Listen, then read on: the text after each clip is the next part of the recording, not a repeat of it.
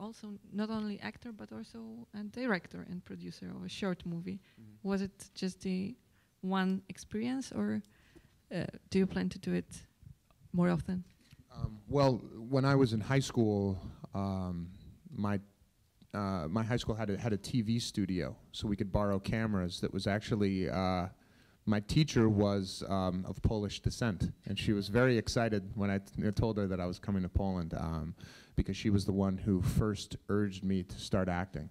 I would borrow the cameras on weekends, and I would write movies for my friends and I, and we would go out on the weekends and we found out how to make gunshot effects with, we'd tape cookie tins to our bodies, and we'd put firecrackers on, and we'd fill up condoms with red food coloring, and we'd put the firecrackers on and light them with the lighter, and you know, we'd make gunshot effects and sound effects and put on a soundtrack, and I would write these you know, mafia, martial art, action movies, and we'd put them together and edit them. And you know, my teacher, her name was Judy Hewlick. She would urge me to keep acting and keep making films, and so that's actually how I first started acting.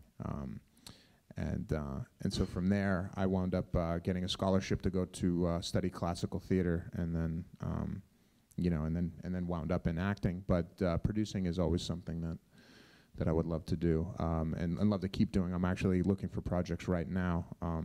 You know, when I was in college, actually, too, you know, we had a very full schedule, but I still found time to write a movie, which is funny, but I wrote a movie about Chechen terrorists, and Chechens, they take over my university, and they blow it up. So it was like a, and it was like Die Hard, but at my school with Chechens, and I learned a little bit I learned some very bad words in Russian.